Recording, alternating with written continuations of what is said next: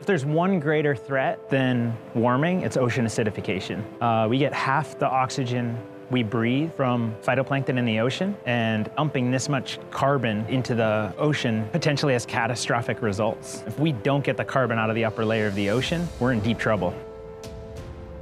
Running tide restores and accelerates natural carbon sinks. A carbon sink is anything that moves carbon from the fast cycle to the low cycle. The one we're mostly interested in is the transport of carbon from the top layer of the ocean to the deep ocean. That's the largest carbon sink in the world. About 2 gigatons per year of carbon are transported from the upper layer of the ocean to the bottom of the ocean. We started the company like there was no carbon removal market at all. So it was just like this vision that we wanted to get to, and we had to like navigate our way and build a company up while there was like no market for our products. At first, we focused on filter feeders, coastal kelp, coastal shellfish, building those up and building the whole company such that when the carbon removal market existed, we had the solutions, we had the infrastructure, we had the team, we could go.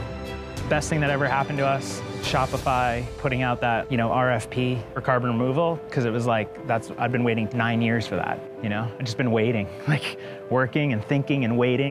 I remember getting off my first call. I was just so happy that like, oh my God, it's happening.